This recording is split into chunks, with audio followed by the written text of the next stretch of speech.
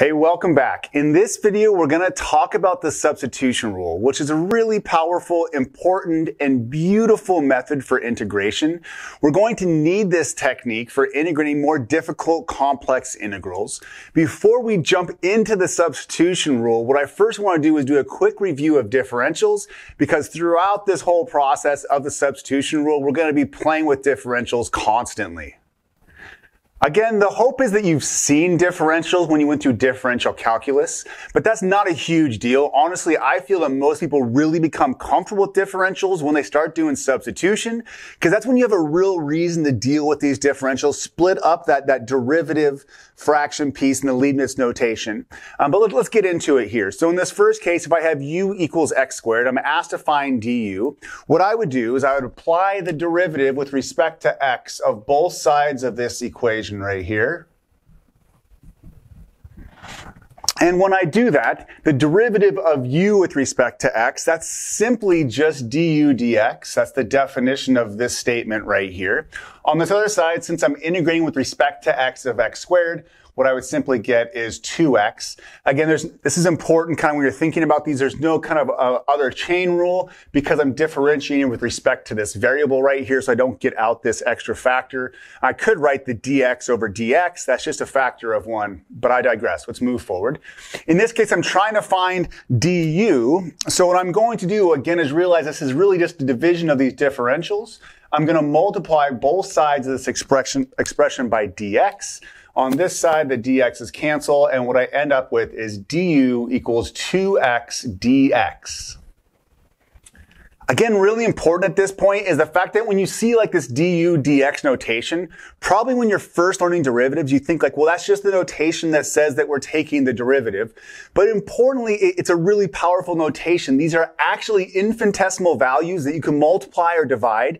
We've been using them in our integration, right? We have that little dx that represents that small change in the interval. That is just a multiplication, and you'll really see that in its true colors in this video. This second example is actually not super important for substitution, but it will be for integration by parts, a move that we're going to have very soon. And it also just ties in this idea that I want to get practice with differentials, but then also play with this idea now that we have differential and integration being opposites of each other. We'll use that method right here. But first of all, given this differential dv, what I'm going to do is divide both sides of this expression by this dx right here. And then what I get is dv dx equals the cosine of x. And then what I'm going to do is apply the indefinite integral to both sides. One thing that might be helpful, I can rethink of this as this. So this is now the operation of the derivative with respect to x on v equals this cosine of x. And so what I'm going to do now is apply the integral with respect to x of both sides. The reason I'm doing that is the integral, the indefinite integral, will cancel this derivative. Again, that's a consequence of the fundamental theorem of calculus. So I've applied the indefinite integral to both sides of this equation. When I integrate this, again, what I output from this thing, this function in blue is the antiderivative. Well, the antiderivative of the derivative is just the original function. That might kind of blow your mind a little bit, but if you look at it, you'll get it, I'm sure. And then if I anti-differentiate the cosine of x, what I get is the sine of x. And then we can write this plus c. The consequence of needing the plus c will be important in different contexts.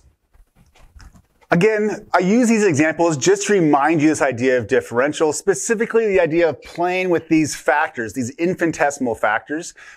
Depending on each of these, especially the second, if you're really kind of thinking, oh my God, that was pretty hard on the brain, don't worry too much. This was meant as an introduction. You'll be seeing the consequences of this moving forward. The most important thing for this example is feeling comfortable with this first move of differentiating this expression and then moving these differential factors around. All right, so here we have the substitution rule. The substitution rule is the integration inverse of the chain rule in terms of differentiation. So this is undoing chain rule, if you want to think of it that way, or simply the inverse of the chain rule. Here is the setup, is that g prime of x needs to be continuous. F has to be continuous on the outputs of the g of x function.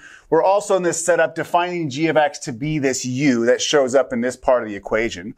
But you might see that the bits of the chain rule here, right? So what we're integrating is something that looks like this, where this is a composure, this is f composed of g, and then has this multiplied by the g prime of x function. It looks like this action of the chain rule. Specifically with the chain rule, right? Remember the fact that if we have these functions composed together, g inside of the f function, and then we differentiate with respect to x, what we get when we do this is the derivative of the outer function with respect to the inner function right here, and then times the derivative of the inner function. We also know that this doesn't work just for two composed functions. We could have a bunch of nested functions. Then at this step, we would then use the chain rule on the outer function, around the inner functions, all the way down. Before we show examples with this rule, I first want to provide a short proof. Well, what I want to do is, before I show that short proof, just define a couple things here real fast. First of all, I'm going to let big F be the antiderivative of f of x. Specifically, what that means is that f prime of x equals f of x. And also, if I have big F of x composed of the g function, and then I differentiate that. So given these two pieces of information right here, this is the only slightly tricky part about the proof I'm about to do, but it should be clear that big F of g will then end up being little f of g of x, because I compose the outer function and times the inner function right here. All right, so the proof of the indefinite integral part of the substitution method is really quick. All we need is this statement about the antiderivative and the chain rule being involved. So we using that equation right there, we know that this statement then is equal to big F of g of x. Again, big F being the antiderivative of f of x plus c. But as a definition, u equals g of x, so this is just f of u plus c, the antiderivative of little f with respect to u. And then this is the definition of the integral of f of u du. In this first example here, we're trying to integrate 2x times sine of x squared with respect to x. What I'm going to do in this example, I'm just going to show you the method. I'm going to make the choices of u, show the substitutions that need to happen. Then I'll stop and go back and we'll talk about why I made those choices. That's going to be the hardest part moving forward. When you look at a problem, you think you can use substitution, you'll be like, well, what will u equal? And so I'm going to try to model that here, and you'll see we'll get some more complex examples moving forward.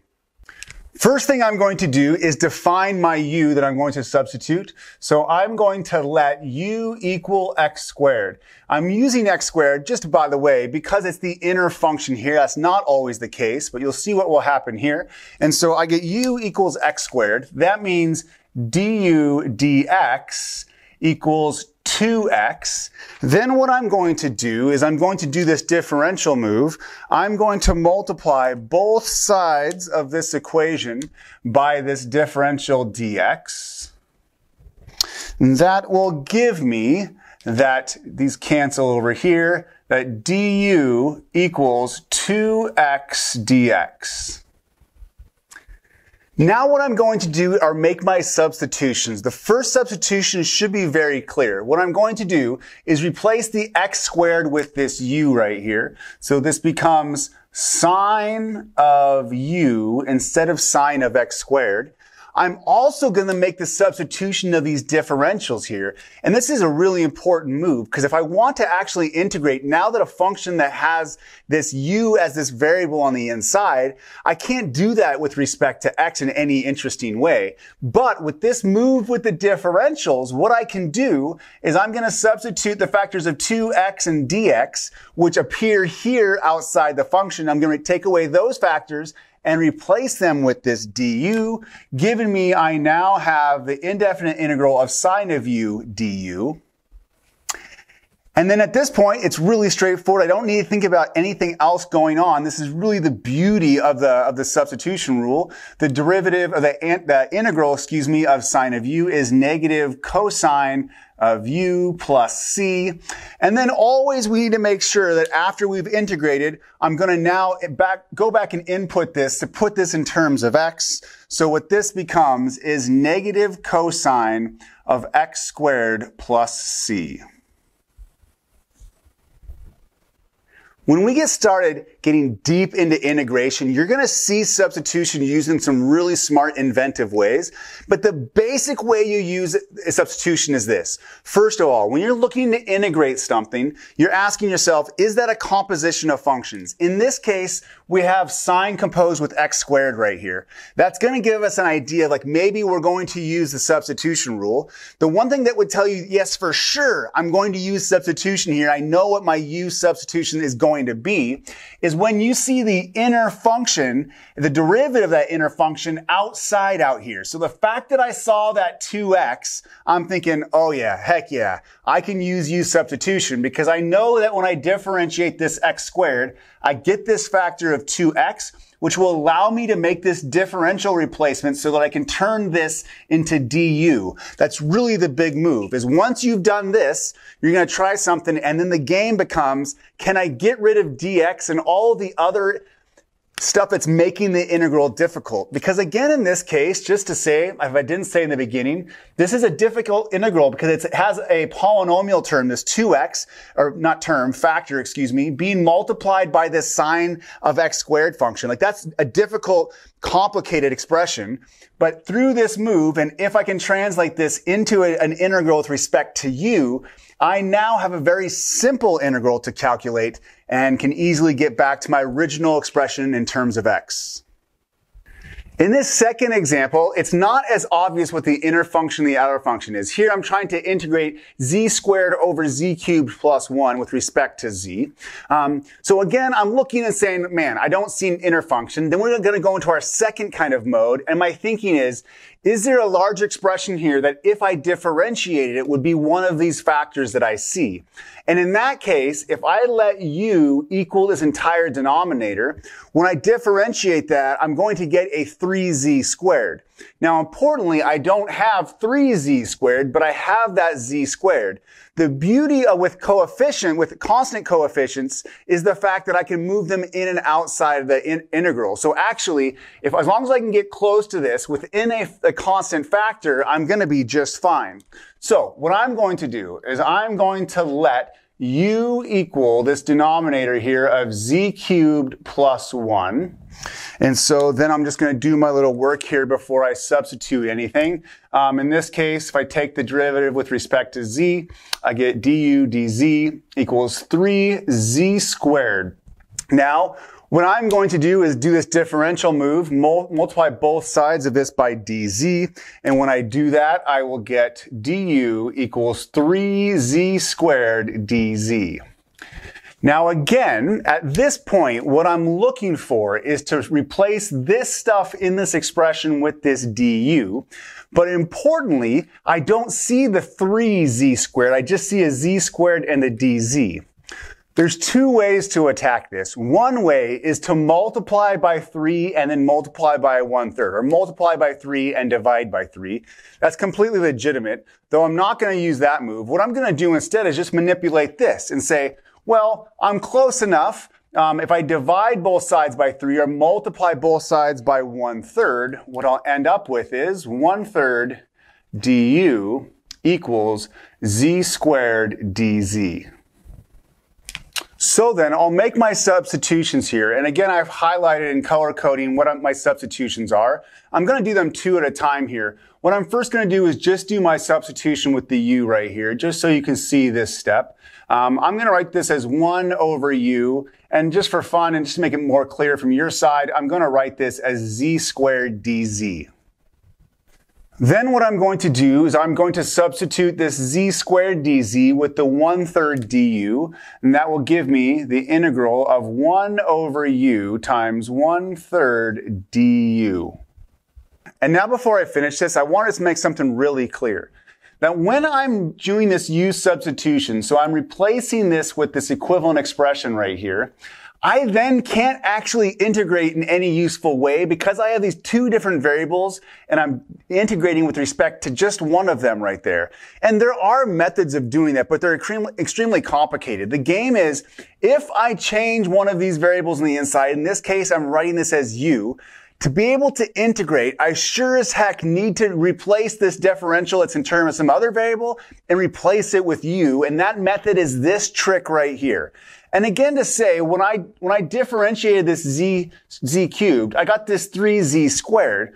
But if I'm only off from my other stuff based on a constant multiple, it's not a big deal. In this case, I'm just dividing by 3 or multiplying by 1/3. When I do this, the reason that constant multiple isn't a big deal is right at this point, I can use that constant multiple rule for integrals, which says this now becomes 1/3 times the integral of 1 over u du. From here, now it is super easy. We have an integral in terms of u with respect to u. The integral, the antiderivative of 1 over u is the natural log of the absolute value of x. And so what I get here, or in this case it's u, I get the natural log of the absolute value of u plus c. And then my final step, as always, I want to answer in terms of the variable where the question was asked. So just replace u with this statement up here. And so I get 1/3 the natural log of the absolute value of z cubed plus 1 plus c.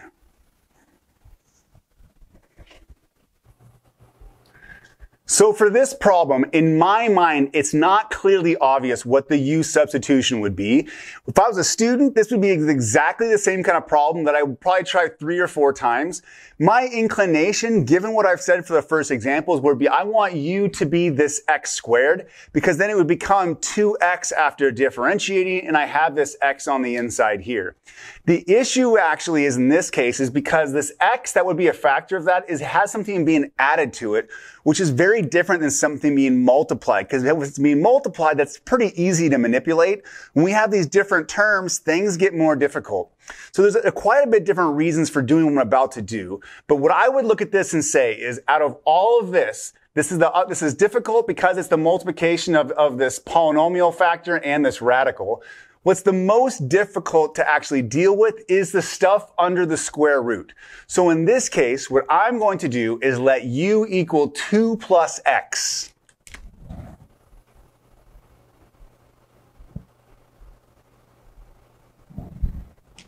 Then if I differentiate both sides with respect to x, what I'll get is du dx equals just 1 here. So then if I multiply over this differential of x, what I get is that du equals dx. Now at first glance, this looks pretty sweet. It's going to be pretty dang easy to switch my differential because I can do an equal swap with du and dx. I get u equals this 2 plus x. So now if I write out where I'm at this point, what I have is the integral of x squared, the square root of u, again, u was that expression right there, and I can do a straight swap for the dx and du. In this case, I'm still in a pretty bad spot. Though I've simplified this expression here and was able to swap out this differential, I have this integral that has these two variables, but I'm integrating with respect to this variable. We were just talking about this in the last example. The game is, what I'm trying to do is get this expression to equal up with this differential here, because this is telling me the variable with which I'm integrating with. Though here's where we are now can do a little bit of algebra and to make our life a little bit easier. What I'm going to do is I'm going to manipulate this expression right here. Specifically, I want to see what x squared is equal. In this case, I'm going to see if I can write an expression that is equal to x squared in terms of u, and if plugging that in makes my life easier. So u equals 2 plus x. What I'm going to do is subtract 2 from both sides to get u minus 2 equals x. Then square both sides of this to get u minus 2 squared equals x squared. And so what I can do now is I actually can substitute x squared with this u minus 2 squared. Again, there might be questions of how much is this helping? Well, you're going to see in 1 second what this does for us. Again, part of the game is these terms are a bit of an issue. Like I was saying, the addition here inside of the square root makes things a bit awkward.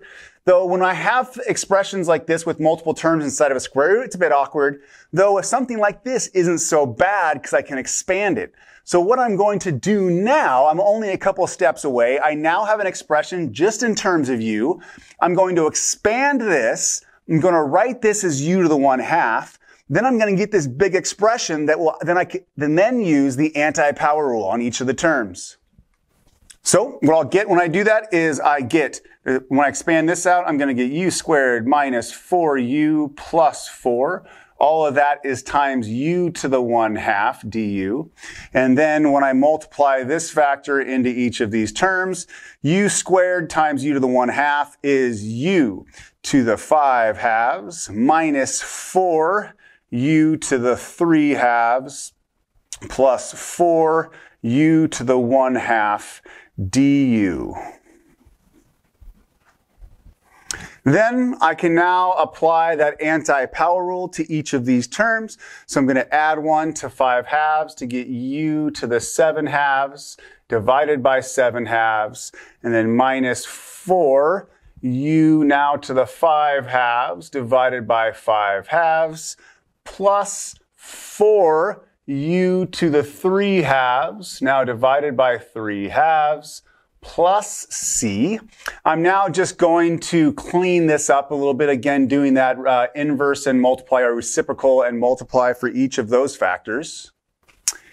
Then finally, as always, I've been given an integral in terms of x. I need to rewrite this in terms of x, which simply means replacing u in each of these terms with the equivalent expression here. So this becomes 2/7 times 2 plus x to the 7/2 minus 8/5 2 plus x to the 5/2 plus 8/3 2 plus x to the 3/2 plus c. Again, to recap here, it wasn't obvious what was the inner function and the outer function, but what I did decide to do was go with this somewhat of an inner function, 2 plus x, even though I didn't see its derivative on the outside. But when I did this substitution, what I'm looking for is whatever is left, in this case x squared, can I write an expression equivalent to that in terms of u? Here I just took this equation, solved it for x, and then squared both sides. Importantly, and if it's not clear, it will be clear when you start working on some of these problems and for the rest of the quarter, is that often with u substitution, it's not going to be obvious what your substitution is, but you got to be willing just to try. Try something, plug it in, look at it, and then see something and say, did that make my life any better? I mean, quite honestly, at this point, you might be looking at this and being like, I mean, all I really did right here was swap out this plus and minus that was going on, on the inside and the outside. Though hopefully from seeing this example, you'd say that actually is a pretty dang big deal. Now that subtraction addition is, that subtraction, instead of an addition on the inside of the radical, I have a subtraction inside this squaring right here. That is something I can expand. Now this I can simply write as u to the 1/2. Now I have terms in terms of u, and I can distribute this through. While the fractional exponents aren't the greatest thing in the world, they're not hard as far as integration to deal with using the anti-power rule, always ending with replacing my substitution so that my answer is in terms of the variable which I was integrating with respect to in the beginning.